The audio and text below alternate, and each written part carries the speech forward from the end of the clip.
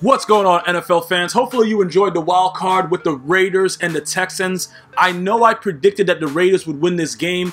You guys can go check out the video. I'm going to see if I can put the description I'll put the link in the description so you guys can see it, because I don't back off of what I thought, because like I said, it's always predictions. But this game went haywire real quick, and I want to touch on a lot of different things that I spoke about in the past, because a lot of you guys that watch my videos went crazy on me when I said that, you know, I called Michael Crabtree a bitch because he didn't do anything after his chain was snatched. And I wasn't talking about like going up to him and really trying to fight. Obviously, I know it's a National Football League, and I know Talib did something that was, you know, was possibly, you know, it's shunned. Like, you shouldn't do it. But the bottom line is, it was done.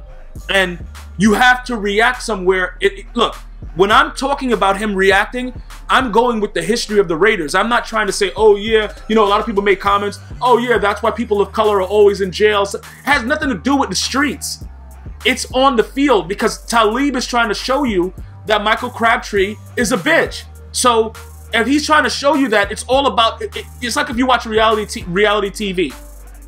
You know it's not real, but they put on a show. So he has to put on a show. I do not think he would have gotten suspended. We can debate that all day. We've seen a lot of things go on in the NFL. I don't think they know what Talib is about. They would have reviewed it. It is no way Michael Crabtree would have been suspended for the game against the Texans in the playoffs. So people can debate. We can debate that all day. The bottom line is he went out with a concussion. He was non-existent. His only big play was an offensive pass interference. When he went out, Holmes came in and did his job. Maybe they should have just had Holmes in the entire time. I know Raiders fans are probably saying that because Connor Cook is garbage, but you know, he came, you know, he had a little bit of run with him at the end of the game with Holmes. So I just wanted to touch base on that, because Jadaveon CLOWNEY, first of all, that interception was just crazy. Okay, because the dude is a D lineman or whatever, a linebacker, and for his concentration, once I saw that interception and I heard the crowd, I knew it was over. It's just something about the game, because I thought that the Raiders defense would be able to contain the Texans enough, but Miller went off. You know what I'm saying? Osweiler didn't play bad. One rush, one pass, and touchdown. You know what I'm saying? Like, those things, and like I told you in the video, I said this to you guys also. DeAndre Hopkins is a beast. If you get him going, you know, it's going to end a certain way, and it's not going to be in favor of you. Plus, they have the #1 defense. I knew all that. I just didn't think that Osweiler would make enough plays. I didn't think that he would manage the game the way that he did, and I was wrong about that. He did what he had to do, and the Texans defense showed up. You know, a rookie quarterback that I think he was the first rookie quarterback to ever start in the playoffs, and they rattled him. You know what I'm saying? Merciless was very, he had no mercy. So it was a very dominant game. Jadaveon CLOWNEY outright just took over the game. It was good to see J.J. Watt looking like he could move around. They said during the game that he was cleared for NFL activity, so that's a good sign for the Texans going forward. But the Raiders now, a lot of people made a good point that even with Derek Carr, they did struggle against the Texans. Okay, obviously, you know, they do have the #1 defense, but I think that they win this game if Carr plays. But Carr didn't play. It's a wrap. We can't talk about if and when and all that kind of stuff like that. We're talking about reality. The bottom line is, everybody that defended Michael Crabtree, he did have a new chain on in this game. He was non-existent. So I could argue that it would have been better if he didn't play and you had Holmes start, because Holmes seemed to get open all the time. And a lot of you guys are going to say, yeah, you know what, it was probably garbage time. No, it wasn't. It was early on in the fourth quarter where they still was in the game. They could have, you know, they were making plays. Jonathan Joseph didn't want no parts of Big Holmes. Okay, he didn't want no parts of him. Those corners can play. You know, the defense overall is looking really good for the Texans. You know, I'm going to do my predictions later in the week about what's going to happen when they go where they're going, and I'm going to let you guys know what I'm feeling about it. But I'm going to tell you this right now. I can't back off the fact that historically, Michael Crabtree is not a Raider. And you guys got to understand something again. When I'm talking about the NFL, for all these internet thugs and these guys that just be typing crazy, oh yeah, bro, you just saying what you would have done. Listen, guys, I don't need to act like, oh yeah, I would have done this and done that. I know what I would have done. You guys know what you would have done. A lot of you guys that are typing and got your Frito-Lays next to you and you're mad fat in your mom's basement, a lot of you guys are just, you know, you guys are keyboard warriors. I'm telling you right now, if you're on TV, it's all about show. So Talib is trying to put on a show. He's trying to embarrass you. You can't be a Raider and when your chain gets snatched, you start pointing at the ref and tell, you know, yo, ref, help me. You can't do that. That's all I was saying. I'm not asking them to go out there and turn into Tupac, bring a gun out, start shooting on the field. That doesn't make any sense. I'm saying you have to, a lot of you guys are saying, yeah, it was a business decision. Let me ask you a question. If you're walking on the street right now and somebody slaps you across the face, what are you going to do? Call 911 or retaliate? A lot of you guys are going to say call 911 because you're not built for that kind of life. It doesn't matter if you're a man or woman. Initially, your instinct is going to take over. You're going to retaliate. You're going to either try to slap him back, grab him down. You're going to try to do something. Michael Crabtree did not react. He's not a Raider. That's what I'm saying. If he comes back to the Raiders, I'm telling, listen, he's not going to get a lot of he's not going to get a lot of love. It's not going to work. And that's what my point was. And I'm not going to respond to your comments when it's just so stupid. Like, you guys don't get what I'm saying.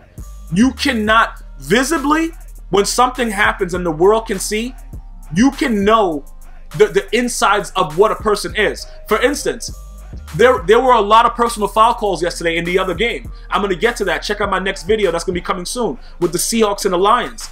People retaliated, and it's inside of the game. They're not worried about getting booted. Somebody does something to you, you react immediately. You're not thinking like, oh, you know what? I got to cash my check.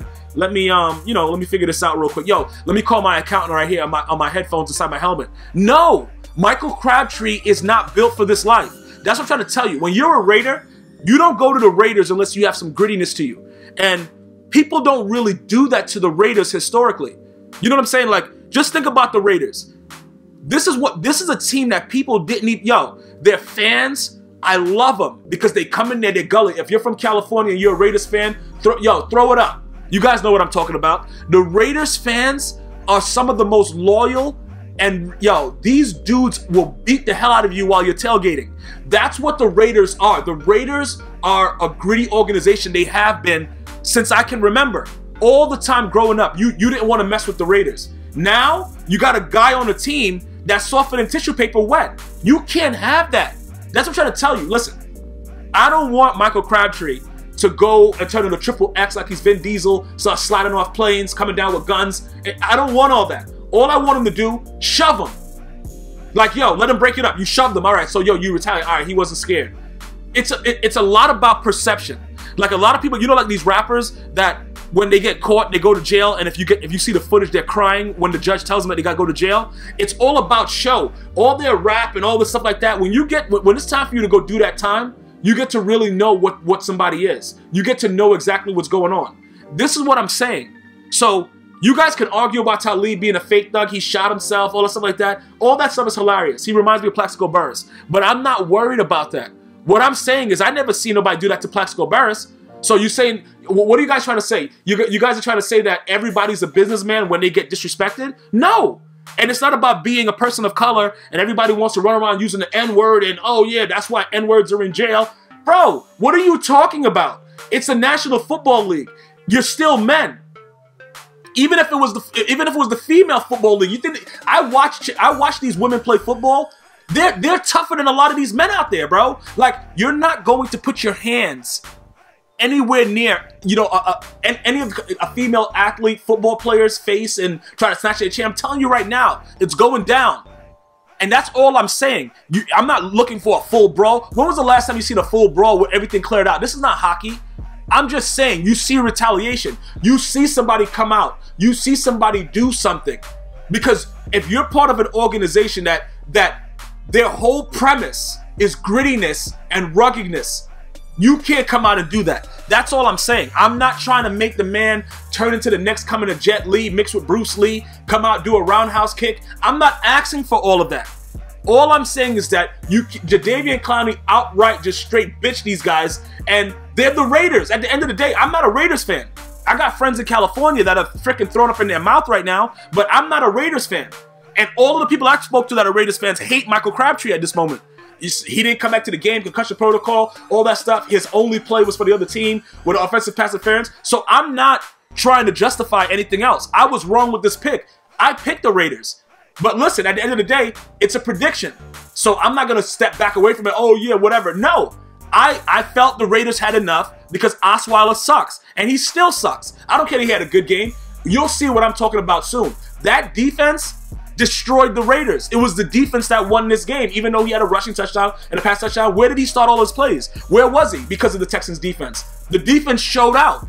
and it was led by this man, Jadaveon CLOWNEY. And I'm very proud of the guy. A guy that battled injuries, guy did all this kind of stuff, went through everything that people didn't believe in him and all that stuff like that. But when you rebound, look how fast everybody's jumping on the bandwagon again. You see what I'm saying? Now when JJ Watt comes back and they're dominant on the D-line, it's going to be like, okay. You know what I'm saying? So sometimes, you know, things work out in the end. You just got to be patient. But at the end of the day, in my opinion, Michael Crabtree is not a Raider. If you believe me, okay. Hashtag yes or hashtag no. Until next time, one love.